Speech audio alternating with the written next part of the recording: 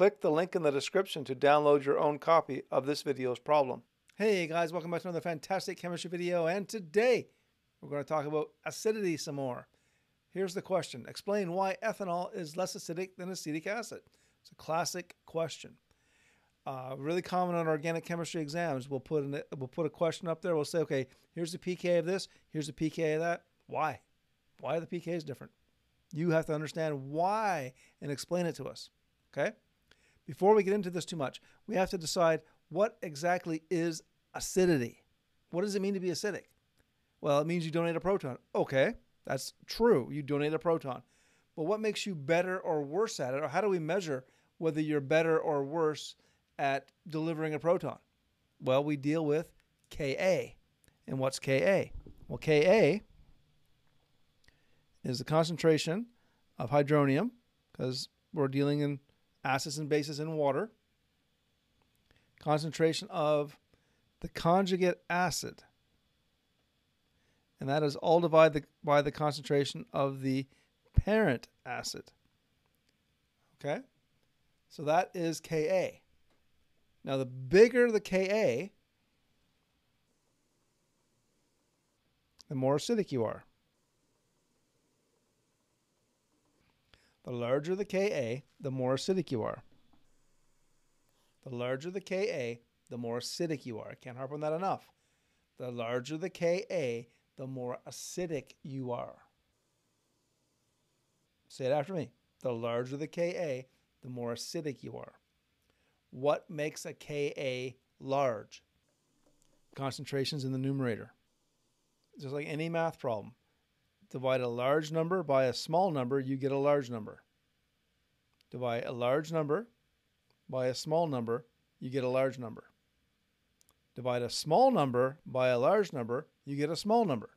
Okay? So if the numerator is large, the denominator is small, the Ka is huge. That's how you determine acidity. You compare Kas. If these numbers are huge, that means there's an abundance in concentration of these two species. That's what it means. Okay? That means this concentration must be very low. The parent acid's concentration must be low. That means it must be very acidic in water for it to be low. I didn't say it was zero, though. I said it was low. Okay? Strong acid, it will be zero. But in a weak acid, this will just be a low number. Okay? So what are we looking at? We're comparing one acid to another. Well, if we're going to compare one acid to another, we can't talk about hydronium because they're all creating hydronium in water. Hydronium stability in water is the same no matter what acid you're using.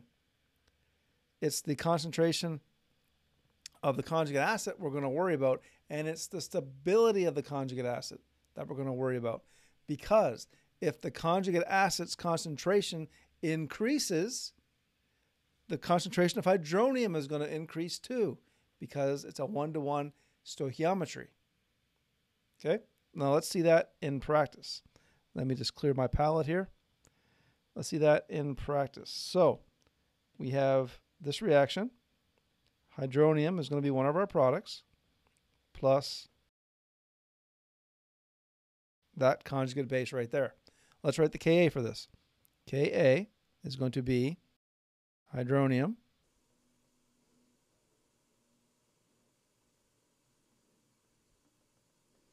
and according to the pKa, it's 1 times 10 to the negative 16.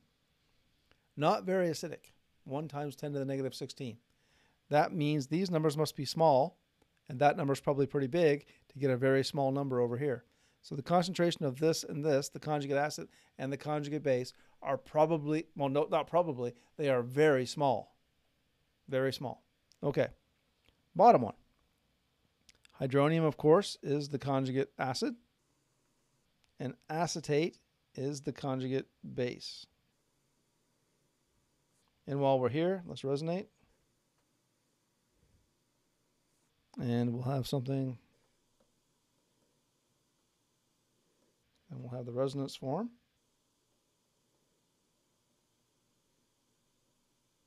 Now the Ka expression for this acid on the bottom will be Ka equals hydronium again. And this will be the acetate ion all over the concentration of the parent acid. And that equals 1 times 10 to the negative 4.74. I mean, we could work this out to be the exact number. We could just use our calculator. Oops, sorry, that's getting a little small there. I'll put it underneath. Equals 1.0 times 10 to the negative 4.74. All right, so that's a very large number. In comparison to this one, this is a very large number in comparison. So that means this one's more acidic because it has larger numbers here. The numbers here are small. The numbers here are large. So that means in solution, this is building up compared to that one. This one's not going to be very high. So if I went looking in the solution, I wouldn't find very many of these. If I went looking in this solution, I'd find a whole bunch of these. So this is more acidic. Now, we knew that from the pKa. Why did I go through all this? Because I wanted to examine the conjugate base. Students always want to just jump. Well, I know this is more stable because it has more oxygen. Nonsense answer. That's a nonsense answer. Sugar has a lot of oxygen, but it's not very acidic. Okay? You can't just say stuff like that. Those are general chemistry things you say. Then they're more or less nonsense there too. What the truth is you have to examine the conjugate base. You have to look at what's happening to the electrons, to the negative charge, to the stability. If something has more resonance, for example, it is more stable, less attractive to a proton. Therefore, it will accumulate in concentration.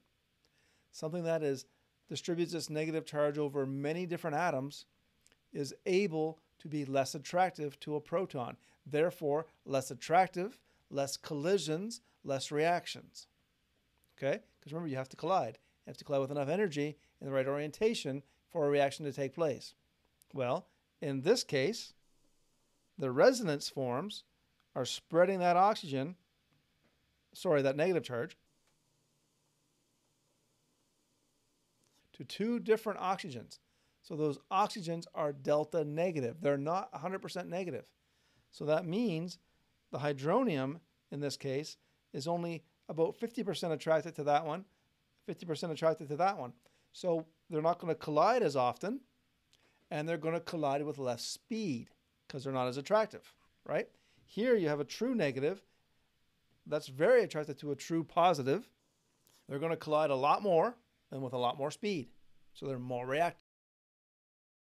That's why this pKa is so low compared to that one, because this conjugate base can resonate, spreading its negative charge across numerous atoms, making no atom that attractive in comparison to the oxygens. If we could resonate it more, it would be more stable. Okay? Think sulfuric acid. It has 3 oxygens that can spread its negative charge to, not just 2. And that's a strong acid. Okay? So now that's why acetic acid has a pKa so much lower than ethanol, even though they're very similar in structure. Okay? It's always the conjugate base you have to examine. I know you don't want to do that. I know students hate doing that, but trust me, you're going to want to do that because that's where the answer is. Okay? All right, guys. Now, I know this was a lot, so maybe watch the video again, write your own notes, think about it on your own, do this question again for yourself, and think about reactivity, collisions, and attractions. Okay? All right, guys. I hope you found this video helpful. If you did, slap that like button. Leave a comment below. Let me know what I can do to help you out in your organic chemistry class. Let me know if this video was helpful. Let me know if you understood my explanation. I know it's a little bit abstract, but you can totally do this. And you know what, guys? If you haven't already, please consider subscribing to my YouTube channel. It really does help me out. Slap that subscribe button to become a member of the Dr. Betts team so you can pass organic chemistry too, and you can be on your way to a brilliant career. All right, guys. Now, with that, I want to wish you all good luck and good chemistry. We'll see you soon. Email drbetts@protonmail.com if you would like a copy of every problem in this series.